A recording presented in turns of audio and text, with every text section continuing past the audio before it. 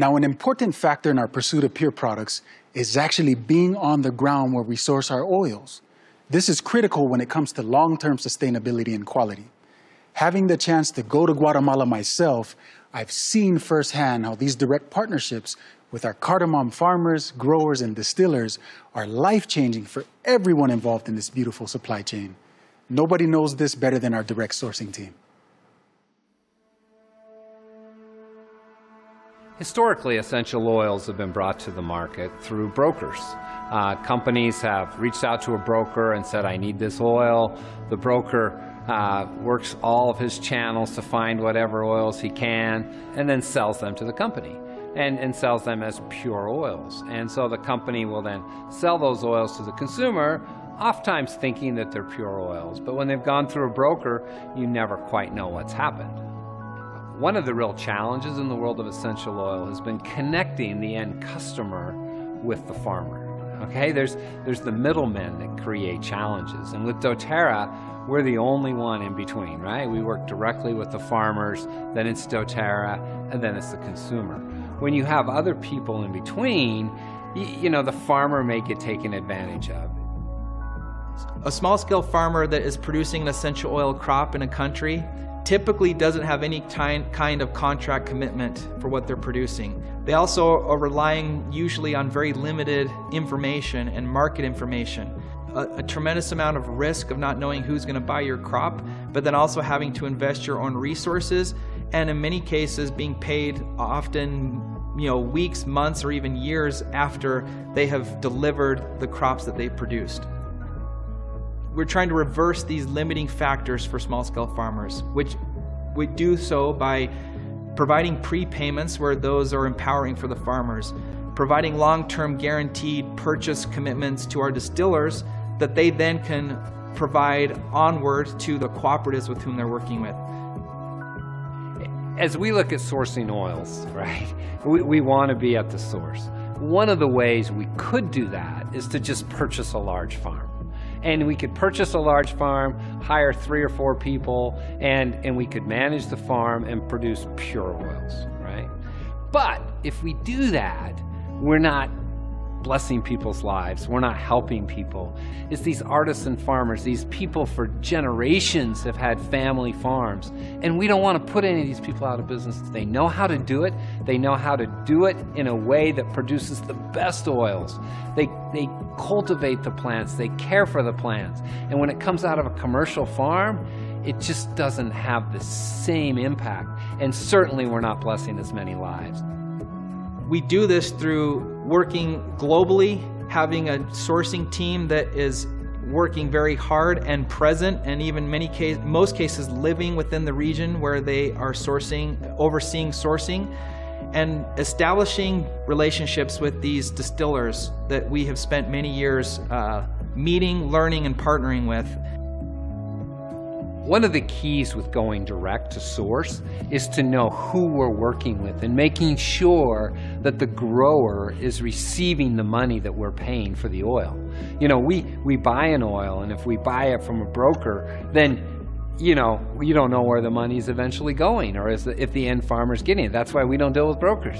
In Guatemala years ago, when we were beginning to source cardamom, I was talking to growers of cardamom, and I was talking to them, and I said, we want to work with you. And they said, well, what about the coyotes? And the coyotes are people who would come around, and they were just brokers who were buying oil and taking advantage of the farmers.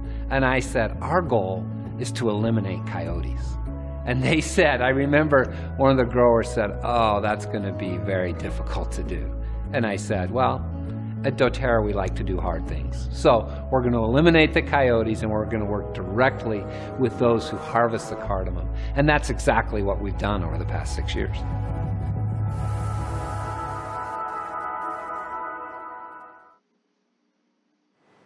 I think we've all heard the saying, if you want something done right, then do it yourself. Being on the ground with our farmers, it's not that we're actually doing it ourselves, but we have the ability to influence what most companies can't or won't, or quite frankincensedly don't. Now, all jokes aside, it's the job of our sourcing team to make certain we have these beautiful partnerships and long-term sustainable sourcing. Pretty easy, right? It's not, but Tim Valentiner and his team lead this incredible crusade to ensure we have the best of the best provided by the thousands of partner farmers from Bulgaria to Madagascar and all the way back around. Direct sourcing and forming long-term partnerships are central to doTERRA's sourcing strategy. We're excited to introduce you today to some of the people who are making this happen around the world. From Bulgaria, Plamen Nikolov, our General Manager of Esoterra Bulgaria. From Kenya, Taylor McKay, Strategic Sourcing Manager for Sub-Saharan Africa.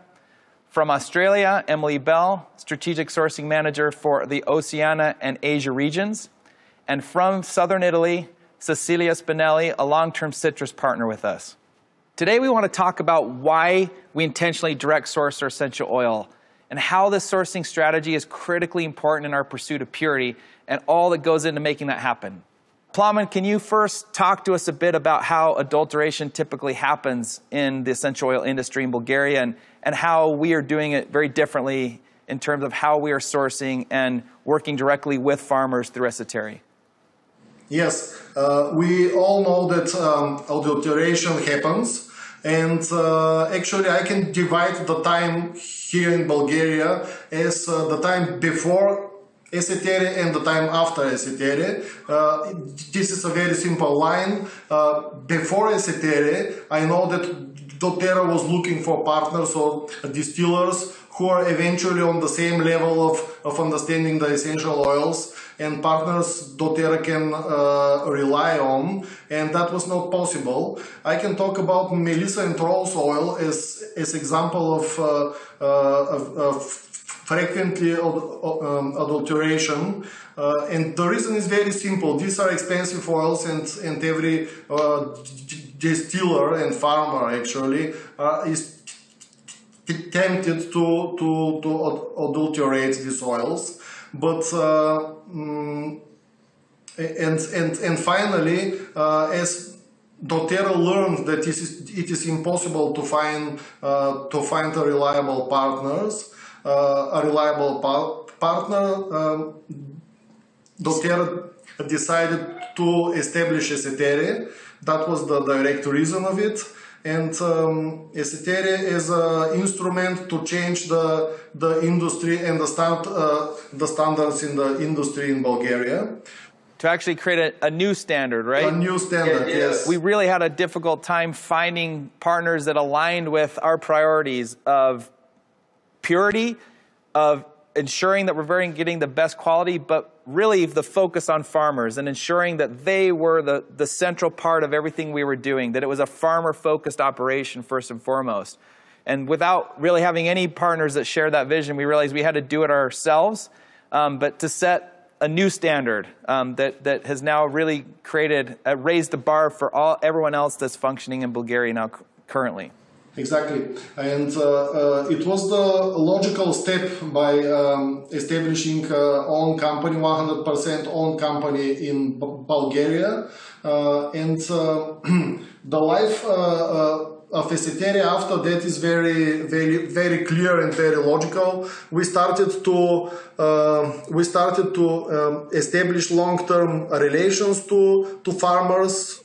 The oils we distill at Esoterra are lavender, melissa, yarrow, and we partner with important rose distilleries. In the meantime, while the construction of our own rose distillery is still running, and we are expecting to be ready for the 2021 season of campaign of the rose. Yeah, we are all very excited for Terra Rosa to be completed and to be able to have the crowning jewel of essential oils from Bulgaria be the rose oil and being distilled ourselves through Esoterra. It's going to be very exciting next year. Absolutely. Thank you so much, Plamen. It's truly been a transformative effort in how these oils are sourced in Bulgaria. And Plamen, Esoterra is the amazing place that it is today because of your incredible leadership and the amazing Esoterra team who work tirelessly to prioritize purity, but also farmers first. The journey for how doTERRA was born and what it is accomplishing today is honestly a story worth a lengthy book. It's amazing to think back where we were just 5 years ago, and we hope that all of you have the chance, the opportunity at some point to visit doTERRA on a co-impact sourcing trip or an incentive trip to see all of this happening firsthand. So thank you again, Plamen. Welcome. Now we've been hearing this morning how rampant adulteration is in the essential oil industry. And Emily, I want to switch to you for a little bit on this topic. You've been involved in the essential oil industry for some years now, including working prior to doTERRA with a distiller that supplies us with a beautiful essential oil, but also focuses on very large fragrance industry clients. Tell us a little bit about your past work and what root causes you've seen that lead to adulteration and how prevalent it is currently. Yeah, sure. Thank you, Tim. Indeed, I previously worked for one of doTERRA's partner distiller here in Australia before I joined doTERRA and the sourcing team. So I can say that I witnessed firsthand, how serious doTERRA is about sourcing pure and natural oils. And having to do that, meaning working directly with partners on the ground, because the fact is that to avoid any risk, you can't be buying any oils from brokers, because you might face, potentially be supplied with adulterated oils that, they would have done that for their own benefit. So, yeah, working directly on the ground with the partners is definitely key. So when I worked there, I did deal with a lot of large fragrance companies as well.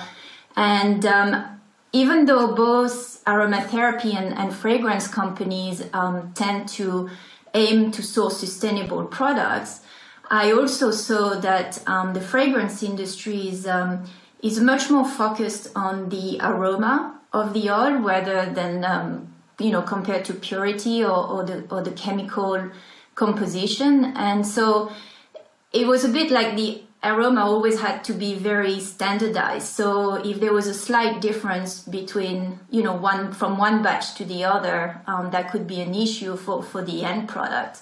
So I'm not going to say that fragrance companies actually promote, adulteration of oils, but it is a fact that they use a lot of biotech alternatives or ingredients or synthetic molecule isolates, all these kind of things which really, give that standard aroma. So for the fragrance companies, sourcing pure and natural oils like we do in aromatherapy is not the most important things, I believe.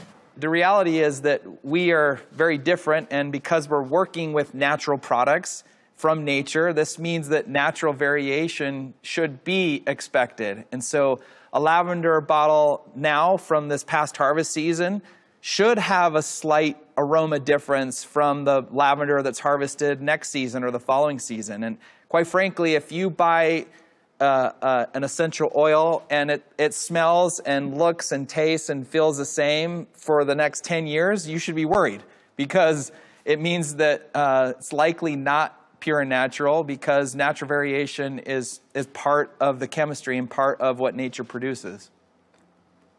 Thanks so much, Emily, for your insights and background from what you did prior to doTERRA, and obviously love everything you're doing with us and for us as our lead in the Oceania and Asia regions, and all the beautiful oils that are coming from those areas, and most importantly, the partnerships that you're fostering and continuing to develop there.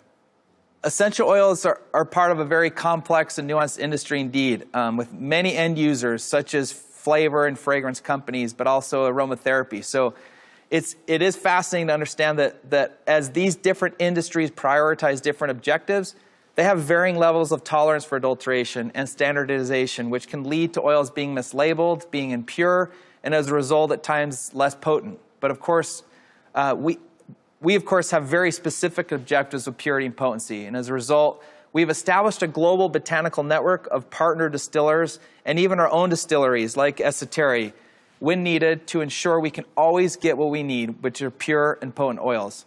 Cecilia and her family run a multi-generational citrus oil operation in the very southern part of the country. And one of the oils that they produce and have done for many, many years is bergamot. Bergamot is, of course, an amazing oil used primarily for aromatherapy, but unfortunately is one of the most commonly adulterated essential oils. Cecilia, can you tell us a little bit about bergamot oil from Italy and why adulteration, unfortunately, is so common with this oil? Our family company works with a vast network of citrus farmers in Italy to provide to doTERRA so special and so fabulous citrus essential oils, including lemon, bergamot, orange, mandarin, and other citrus oils. In the case of bergamot, one of the main chemical components sought from bergamot is called linalool. Unfortunately, linalool is so easy to isolate and produce synthetically, which means that many companies adulterate bergamot essential oil by adding linalool to spike it or to extend it, instead of supplying pure essential bergamot oil. It's actually very sad how much bergamot oil is adulterated. For example, in Italy, there is an estimated 300 metric tons of pure bergamot oil produced annually, yet 1,000 metric tons of bergamot oil get sold on the global market. Those numbers don't line up very well, of course. And this means that there is a lot of pure bergamot oil that is extended or adulterated and then sold to whoever is willing to buy it, whether they know that it is adulterated or not. This means that basically 700 metric tons of bergamot oil being sold on the market is not actually pure. If the estimates are around 300 tons per year and 1,000 are being sold, that's coming from somewhere. And it's so sad to see that level of adulteration happening for an oil that's so precious and important as bergamot. It's disturbing for transparency reasons, but also safety. Can you tell us a little bit about how this affects the bergamot market, this type of practice of adulteration? This is a big problem because it crowds out honest distillers like us. We don't cheat or cut corners. This means that we need to purchase a massive volume of bergamot fruit to produce pure essential oil. And this is difficult when the prices are set so high artificially. It's so important for us to understand how oil adulteration ultimately cheats not only the consumers, but it hurts the farmers who are so dependent on what they produce for their livelihood, and how we need to continue to educate the world about this. Now for our last questions, Taylor, you are based currently in Kenya and oversee our clove bud oil that is coming from Madagascar, where unfortunately as well essential oil adulteration practices are widespread. Can you talk to us a little bit about that in the Madagascan context, but also about clove in particular? Yeah, thanks, Tim. So clove is unique in the fact that the clove tree has 3 distinct plant parts that have different chemical profiles. So you have clove bud, clove stem, and clove leaf. And oftentimes these are distilled together or blended together afterwards, despite their chemistries being quite different. And then they're sold as a package deal as a pure clove bud essential oil. In a minute, I think we'll be learning a bit more about this in a new video that describes just how complicated the clove industry is, particularly in Madagascar. But what I think is important here is to focus on doTERRA's approach to direct sourcing of clove bud through our trusted partners and distillers. This approach, as Ben alluded to earlier and many of the panelists have spoken about, really helps us ensure that we are indeed receiving 100% pure clove bud oil versus something else. Because like I mentioned, what is normally traded and sold, or often traded and sold as pure bud oil, is almost always an adulterated version of clove stem or even clove leaf oil that's mixed and blended together. In fact, I think after all the work that we and our partners have been doing on the ground in Madagascar for the past several years, we're pretty convinced that we're likely the only company in the world that's actually able to say with confidence that our clove bud oil is actually truly clove bud oil and not something else. It's also encouraging to know that we can have confidence in the purity of doTERRA's clove bud oil and the good we are doing for the farmers by prioritizing pure oil and paying even a premium for it. Can you tell us a little bit more about that? Yeah, so one of the challenges that exists in the market is that most testing labs usually don't have the capability to really distinguish clove bud, pure bud, from adulterated oil, particularly when it's coming from even the same tree, but just different plant parts. But we're pioneering the way for customers to feel confident in the purity of the oils that they're receiving. We're not only ensuring this purity through direct sourcing with farmers and distillers, by being right at the ground and at the source, but also, of course, through our state-of-the-art third-party labs who provide testing for adulteration, and then, of course, our own internal quality control procedures to ensure CPTG standards are kept. Thanks, Taylor. Again, all these practices help us to source the best and help the most. The results of this hard work coming together to ensure that we truly have the potency of pure clove bud oil, when very likely no other company can say and verify the same. And this has indeed been an amazing journey as we've tried to understand so much about clove bud.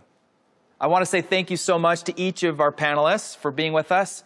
And as Taylor mentioned, please stay tuned for the premiere of our first episode of the new series, The Pursuit, which takes a deeper dive into what we've been talking about here today in terms of Madagascar and clove bud, but also why direct sourcing is absolutely important to everything we're doing with our sourcing strategy.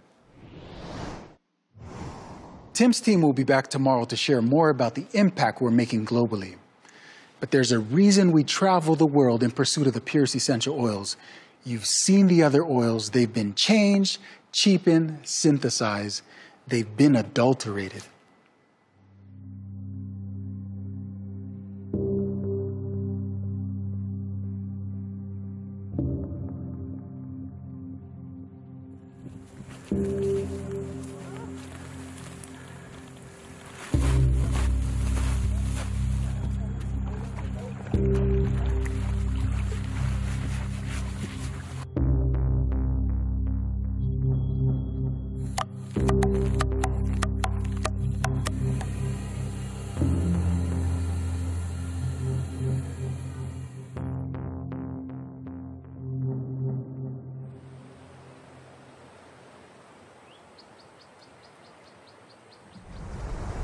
There are 18 tribes scattered across our island.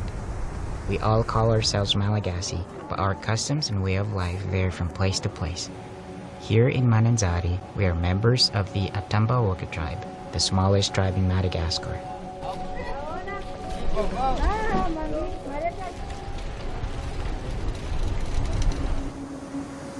The ocean is our lifeblood here in Mananzari. We rely on the water for everything, from fishing and hunting to plant cultivation. We are surrounded on one side by salt water and fresh water on the other. Some of our largest exports are coffee, vanilla, and a variety of essential oil crops like vetiver, cinnamon, and clove.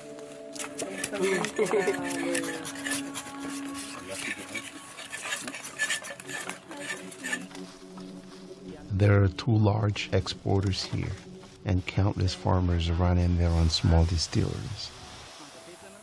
In this area alone, there are more than 80 small-scale distilleries.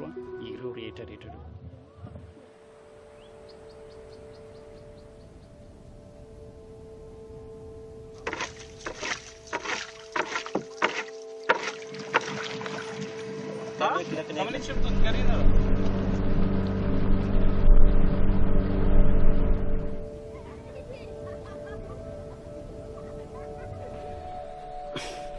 man.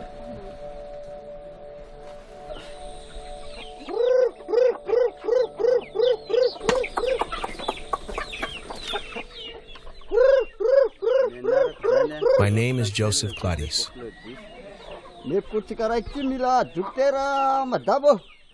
I've been a farmer here in Mananzari for 7 years now. My wife Rosine and I moved here after getting married, and we began farming coffee and rice.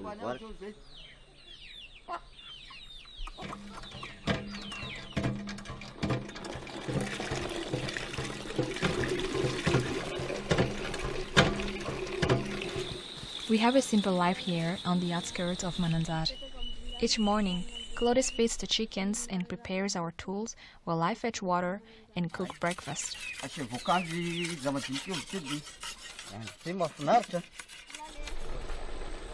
We live in a small community of close family, where we all take care of each other.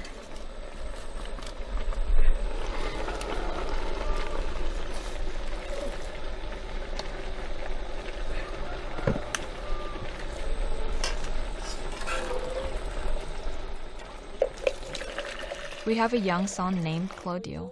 He's 7 years old. He always says that he wants to be a doctor when he grows up. Claudio's education is very important to us. Up until a few years ago, we were still only planting coffee and rice, but that wasn't enough. We started planting clove trees, which provided an additional income we could use to send Claudio to school.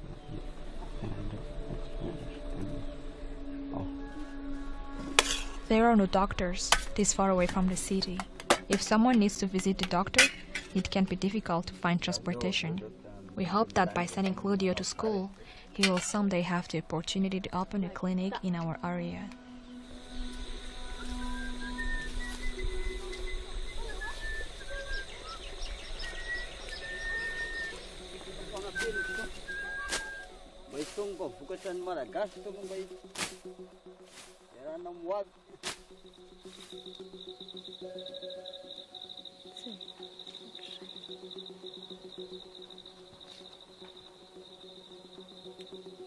Planting clove isn't enough to make us rich, but it does get Claudio his education and also allows us to save for the future.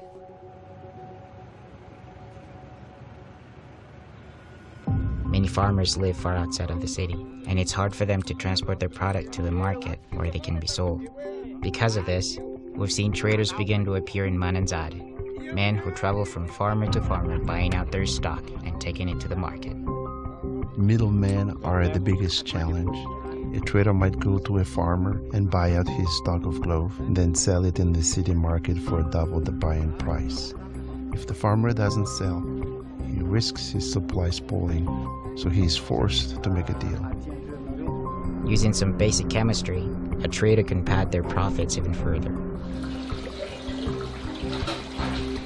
For a trader, it can be immensely profitable to adulterate an essential oil. When it comes to clove, for example, there are 3 parts of the plant from which oil is acquired: the stem, the leaf, and the bud. All 3 oils contain the same chemical compounds, but the amounts of each compound vary from one oil to another. The most desirable chemical compound in clove is eugenyl acetate. Its levels are highest in the clove bud. Essential oil derived from the bud is naturally the most valuable, being worth double the clove stem and quadruple the clove leaf. To some buyers, high-quality oil isn't a priority. In that kind of scenario, they may seek out a cheaper clove oil. The real problem comes when a customer asks for one thing and is given another. There's little access to chemical testing equipment in Madagascar, so international buyers often don't know if their essential oils are pure until they're personally tested. The highest quality clove oil is around 15% eugenyl acetate. There are many ways to mix oils to increase profits. Some methods are as simple as mixing clove bud with clove stem. We can keep eugenol acetate levels within the buyer's expectations and they'd never know. Another method is to add synthetic eugenol acetate directly to clove leaf or stem. To even a sophisticated lab, it would look like clove bud oil. The difference between pure and synthetic is almost undetectable.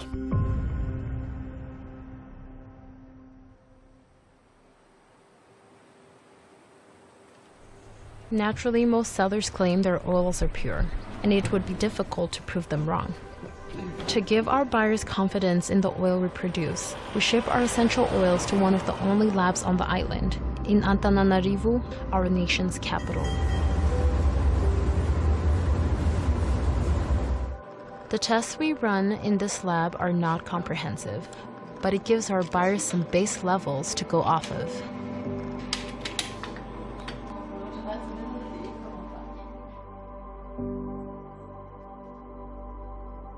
When essential oils arrive here at doTERRA, we do a series of tests to confirm the purity of the oils.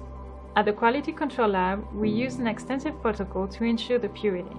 One of the most common tools in the industry is the GCMS, which is used to identify each individual chemical compound present in the oils. It shows the natural composition of the oil, and we also use it to check for adulteration and contamination with chemicals that are not naturally present in the oils. GCMS by itself is not enough to ensure purity. This is why at doTERRA we have additional testing that looks at organoleptic and physical properties of the oils. The last thing we do is to make sure the oils are free of contaminants, such as heavy metals, pesticides, and microorganisms.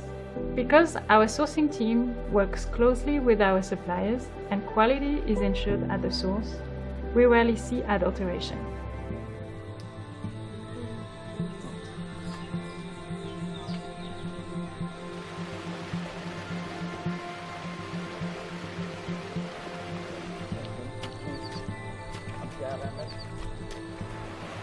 All around the world, farmers are dependent on oil producers for their livelihood. Gladys and Rosine represent hundreds of thousands of farmers who work hard to provide an education and future opportunities for their children. These farmers are the heart of the essential oil industry.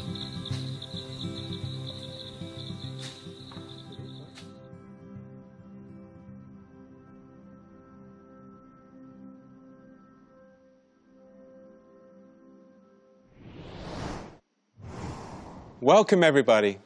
It's important to understand why quality and purity are so vital and worth striving for.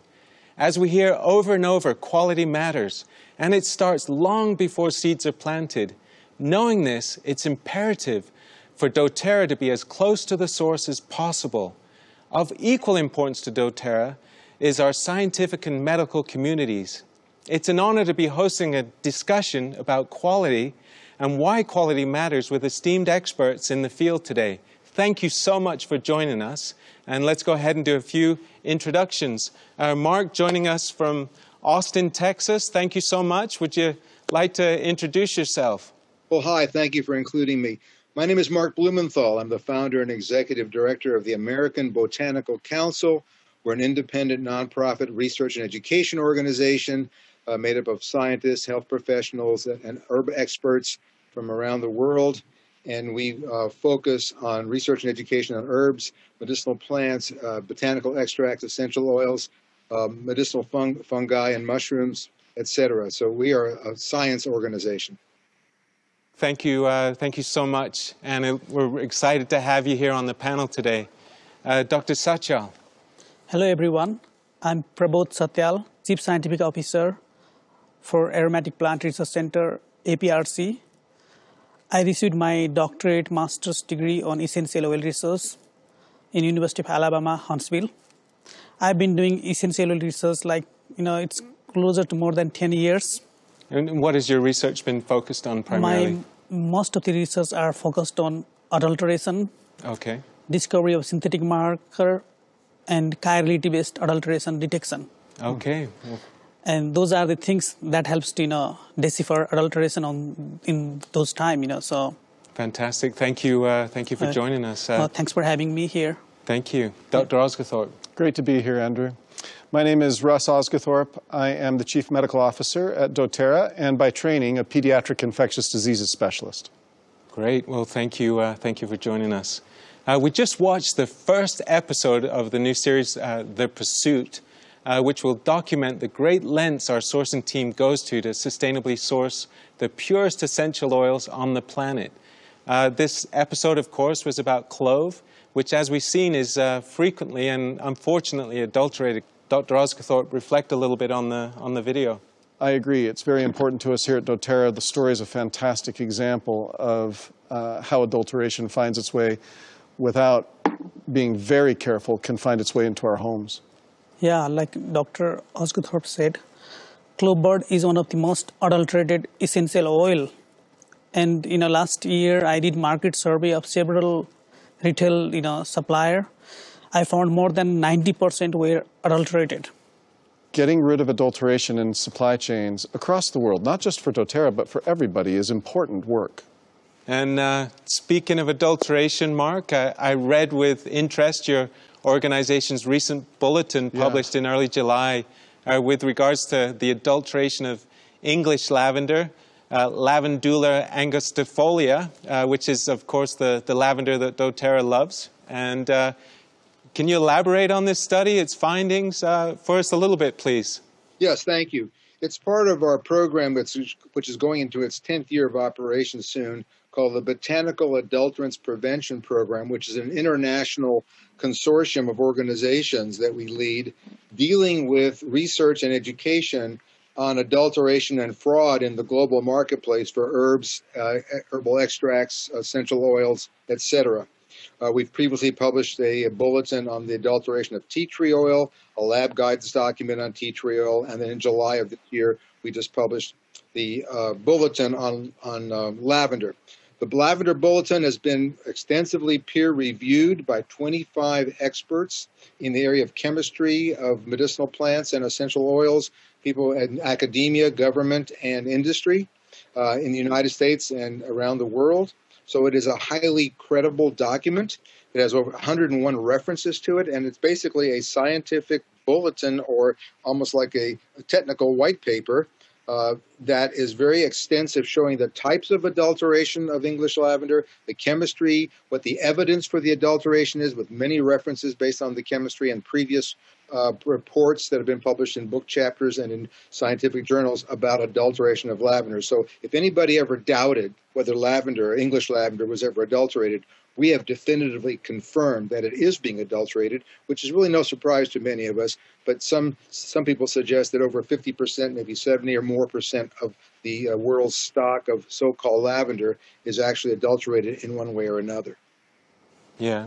Thoughts on that, Dr. Osgathorpe? Oh, I mean, yes, I have so many thoughts on that. Yeah. It drives me crazy that lavender, which is used by hundreds of millions of people every day across the world in a plethora of products, they just don't know what they're using. Yeah.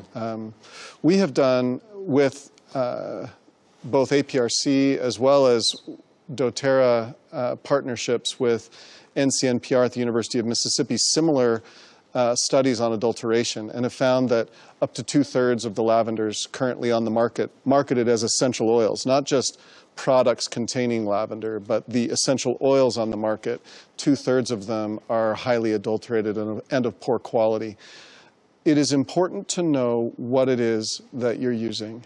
doTERRA goes to exceptional lengths to make it clear to everyone what you're using.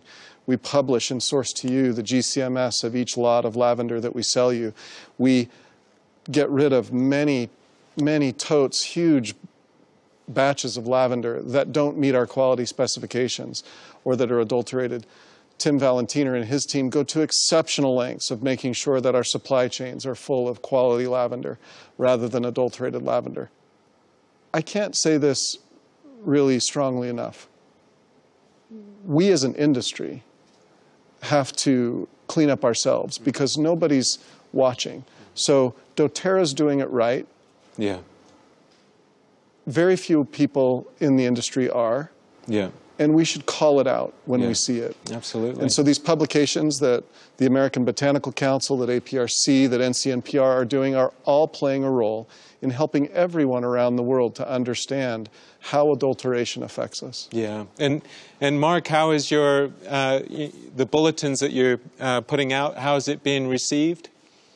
People tell us in various companies that they have reset and revised specifications for various ingredients, botanical ingredients, based on our adulteration reports, and consequently have often changed their suppliers, presumably to a better supplier, because of the information they've learned from us about adulteration. So we believe we're having a positive impact, which in the long run, at the end of the day, is good for the consumer.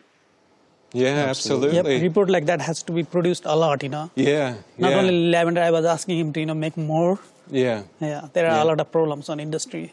I know last year you conducted a market study on lavender. Mark alluded somewhere between 50 and 70% on the market potentially being adulterated. What was sort of the findings for your market study that you conducted? We did on 50 companies. Yeah. Around 78% were adulterated.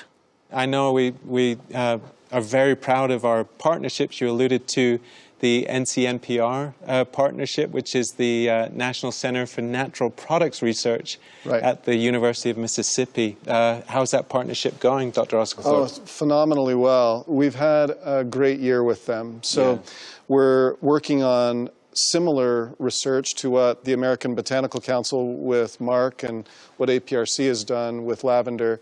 We're also helping to fund and support research into lavender adulteration. In that research, what they're doing at NCNPR is using doTERRA's oil as the gold standard for what a quality oil should look like. And this body of work, which will be peer-reviewed and published, will greatly enhance the field and everyone's ability to detect adulteration as well as root it out of the supply chain. A couple of years ago, there were some scientific reports made with regards to lavender that caused some concern with our customers and the general public. The issue in question was that lavender was causing breast development in young boys. Specifically, the study mentioned that boys were exposed to lavender fragrance containing products such as colognes, shampoos, and soaps. Mark, I know you've studied this issue and that your organization is preparing to release a paper soon on this issue. And would you like to kind of elaborate a little bit on that for us?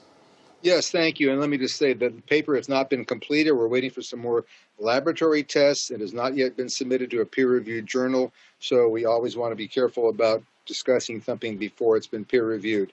So basically what we have is misreporting in the medical literature by well-meaning people who are clinicians or basically reporting what they saw, and they see that the kids were taking or bathing with lavender fragrance materials, which when they took the materials away, some of these symptoms stopped. So there is definitely a certain association that may be causal related to these materials, but they did not contain, to the best of our knowledge, any essential oil of lavender, but may have contained some synthetic lavender-type fragrances as well as any other types of materials that you find in cosmetics. So it's difficult to really pinpoint what the putatively offensive material might be, but it's not essential oil of lavender to the best of our knowledge. Yeah, I agree with you, Mark. I agree that if you're going to implicate a particular ingredient in a long list of ingredients in a product, you should prove that that ingredient is there before you write the article. Well, thanks, Mark, for all of the great work that you're doing at the American Botanical Council. Agreed. And we really appreciate kind of you pioneering these efforts for so many years. Prabodh, quality and purity, why does this matter for the customer? Because when you go and buy in market, when you are going to buy apple, don't buy the orange, Yeah. Because most of the essential oil companies are selling their oils are 100% pure and natural, but they are not. Yeah. And you are being cheated by the retailer or seller. Yeah. So that's not fair.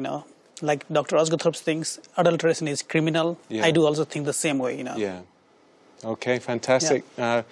Well, conclude us here today, Dr. Osgothorpe. I think the reason that it matters, Andrew, is it's a safety issue. Yeah.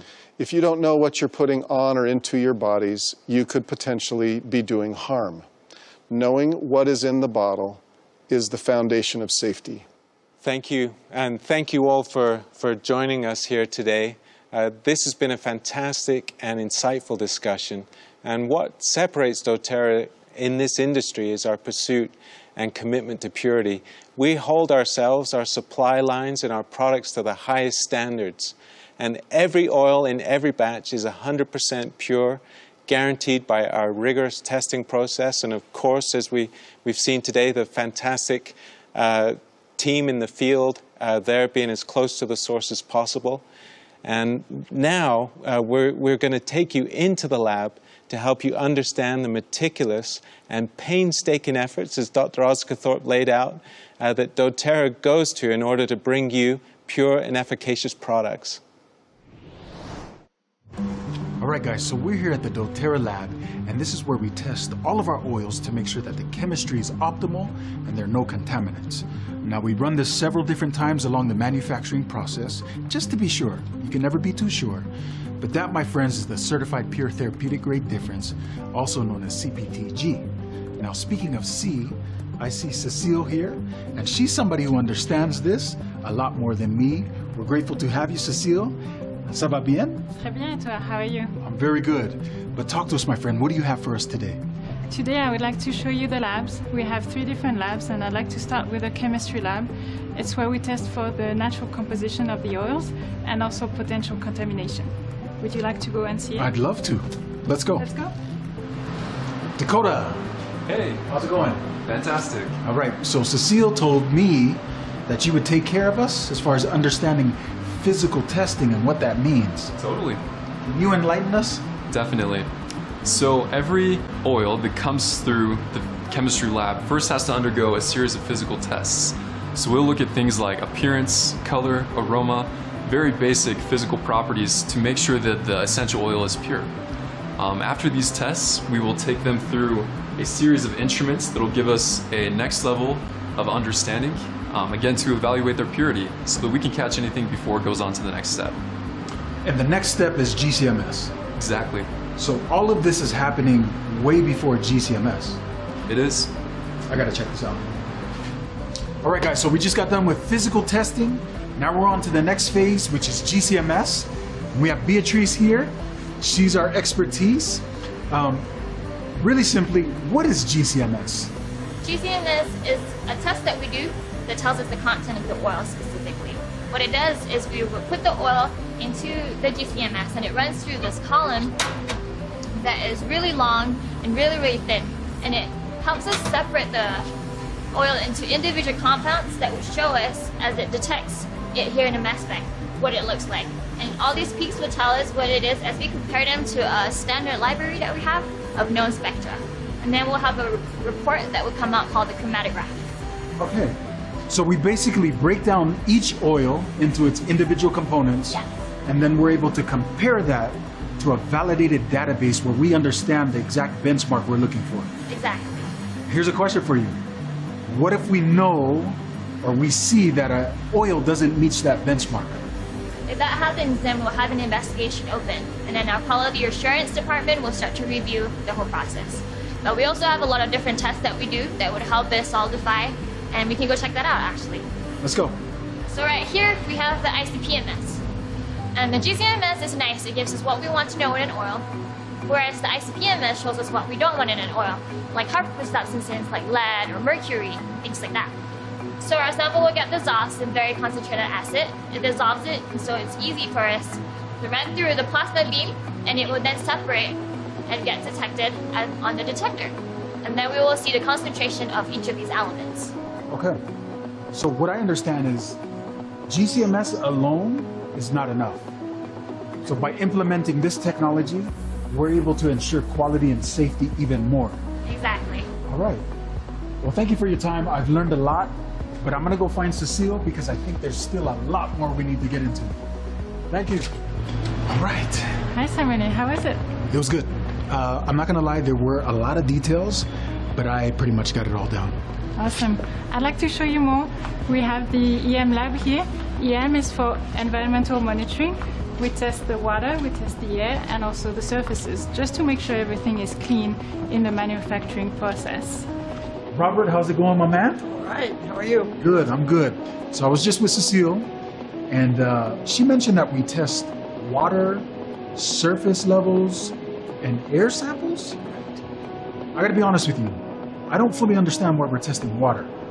Well, the water doesn't go into our products, but it does touch our equipment surfaces during the cleaning process. So we want to make sure that we're not like getting any contamination into our product, because they are product contact surfaces. So product will come in contact with those surfaces. So we want to make sure that they're clean and good to go. Makes sense, makes sense. And I imagine that's the same with the surface level test that we run? Yes, we do a swab sampling technique where the surfaces are swabbed, put into a neutralizing broth, and we will test this broth for the various tests we want to run on it. Very consistent as well with all these tests. Correct. Awesome. Air samples. Air samples, yes. The air samples we collect using these dual head air samplers, and we just want to make sure that the air in the manufacturing environment is good to go. So it kind of covers all of our bases. Makes sense to me. So in addition to all the other tests that we do, this is just an additional safeguard that we put into place. Correct. We check water, we check surface levels, we check air samples. I'm gonna check you out later, but thank you so much, Robert. All right. Appreciate you. Have a good day. Okay, so I knew there were a lot of steps to this. I didn't know there were that many steps, but we're going for quality, so I'm all for it. Yes, well, I have one more stop for you. Here we have the microlab. That's where we test the products at the beginning of the manufacturing and at the end. So we test for potential contamination with bacteria, yeast, and fungi. And Pretty Banana is going to show you around. Awesome. Merci. Pretty, how's it going? I'm good. So Cecile explained that this is one of the final steps before the product ends up in our hands. So that's a pretty important step. Can you explain to us kind of a breakdown of what happens before we receive the product? So this is the microbiology lab, and we test for the microbial contamination if it's to happen. So for example, over here you can see Brady is sampling all those samples to test for the microbial contamination. And this is a product, bergamot mint oil, which is going to be tested against bacterial and Eastern mold and staph, Pseudomonas, E. coli, and Salmonella test. Wow. So that's a lot of testing. I mean, we're running tests way before, right?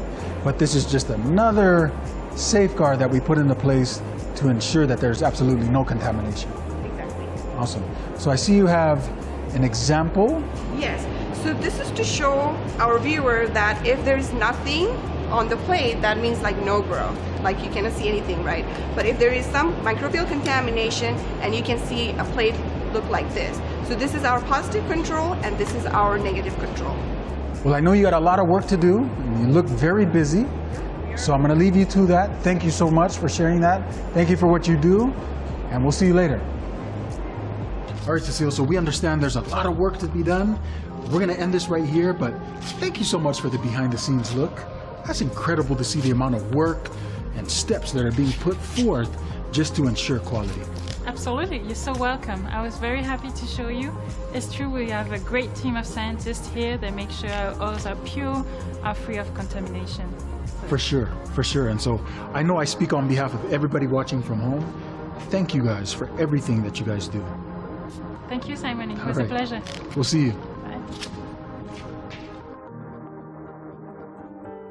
I trust doTERRA oils because before doTERRA, I was like many people using oils that were at the store. I didn't really realize that there was no standard in the essential oil industry. I kind of thought, well, if it says it's 100% pure essential oil, then that must be what it is. The fact that they have a third-party test all of their oils and that you can go in and look that up is really reassuring to us to know that what we're putting in our body is exactly what we think it is. And knowing that they do that, like, I'm not worried about using essential oils through doTERRA. So I trust the source. CPTG, certified pure therapeutic grade, we are guaranteed pure and potent oils. When I started doing some digging and doing my research around doTERRA, I started to realize that their standards, their purity, their transparency around exactly what's in the bottle and who farmed it and all of those details they were really transparent about, and that was really reassuring to me. I wanted to know what these bottles could do for my son, for my family. And ultimately, it became something that not only I helped my family with, but I've helped other families with. I'm a believer. I have to believe in something. You don't sell me something. I have to believe in something. And so when I saw her belief in that and how she started to utilize it with her patients, well, then that's when I started to come around myself and start to learn more and more and start to integrate it personally within my practice. I feel safe, I feel empowered.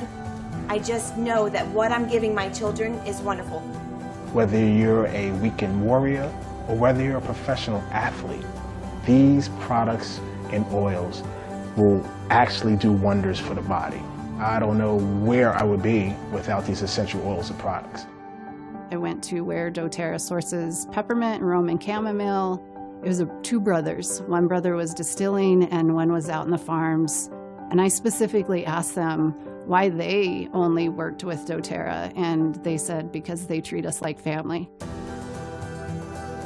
I trust that everyone has been treated well along the supply chain. I trust that everyone has been paid fairly. And that for me is extremely important, the way that we source our oils. And so my heart every day is grateful for doTERRA, what it's done for our family and my health, and what they're doing also around the world to change lives of the growers, bringing them to us. It's pretty phenomenal.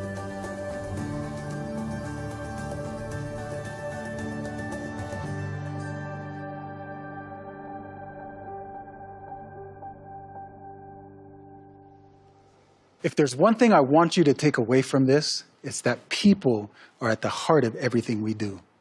It's been this way from the very beginning. We source our oils the way we do because it builds communities. We make sure every bottle is pure because you use oils and your loved ones use them. It may not be the easy way, but it's the right way. But we're just getting started. There's so much more to look forward to this afternoon and tomorrow. Dr. Hill's going to walk you through the cycle of immunity, and we'll see the specific essential oils you use each day to build up your immunity. When you build up your immunity, you can then build up your community. You know what I'm saying? We'll also go to unveil the latest research on doTERRA On Guard that might be surprising to the world, but they're things we suspected for years. We'll see you this afternoon at 2 p.m. Mountain Daylight Time.